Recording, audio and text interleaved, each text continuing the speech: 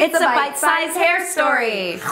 Today I'm going to show you how to use the ever popular hair donut, which is sure to add volume to any bun.